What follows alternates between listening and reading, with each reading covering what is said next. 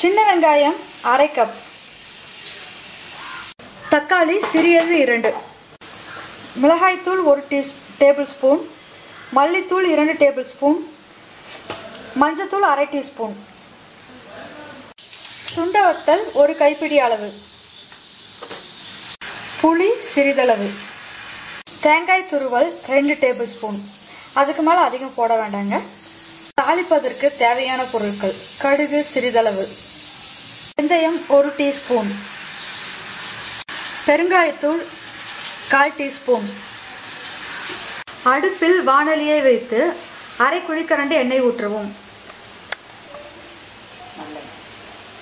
நல்லெண்ணெய் ஊற்றிக்கிங்க. எண்ணெய் காய்ந்தவுடன் எடுத்து வச்சிருக்க சுண்டவத்தில் வறுத்து எடுத்துக்கோங்க.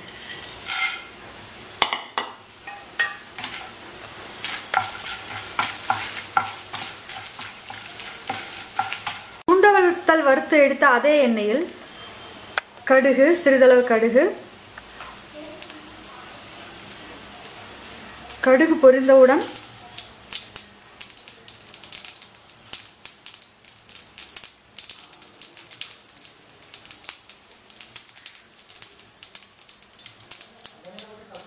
வெந்தயம் சிறிதளவு,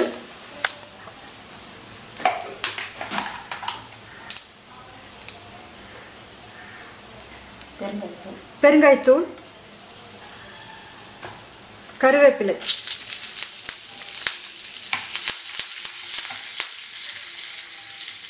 வெங்காயம்,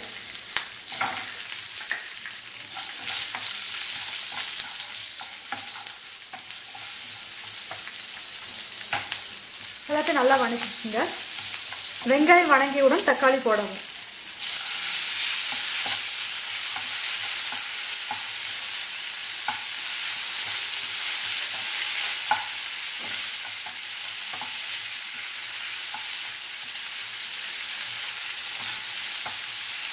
நம்ம இப்போ தாளிக்கிறதுக்கு வெந்தயம் போட்டிருக்கோங்கள, அதுக்கு பதிலாக நீங்கள் வெந்தயத்தூள் போட்டிங்கன்னா இன்னும் கொஞ்சம் உங்களுக்கு வாசனை அதிகமாகவே இருக்கும். மிளகாய்த்தூள், இப்போ வதங்கிய பின் மிளகாய்த்தூள்,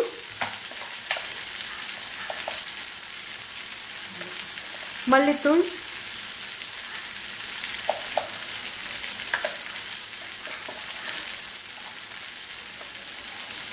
மஞ்சள் தூள் எல்லாம் சேர்ந்து கலக்கிக்கணும். அதோட புளி கரைசல் ஊற்றிடுங்க.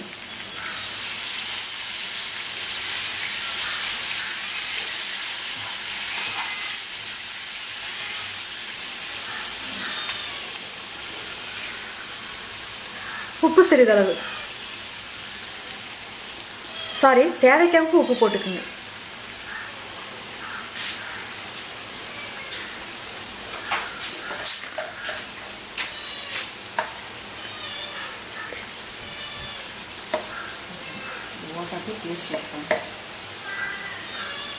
சர்க்கரை கொஞ்சோண்டு போட்டுக்குங்க. இது போட்டால் தான் உங்களுக்கு கொஞ்சம் டேஸ்ட் கொடுக்கும்.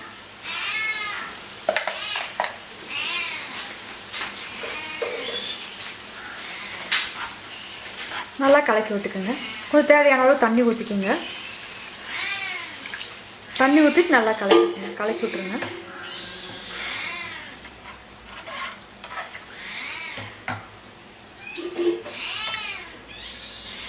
குழம்பு நீங்கள் கொதிக்கிறதுக்கு முன்னாடி இந்த வறுத்து வச்சிருக்க சுண்டவத்தில் போட்டுருங்க.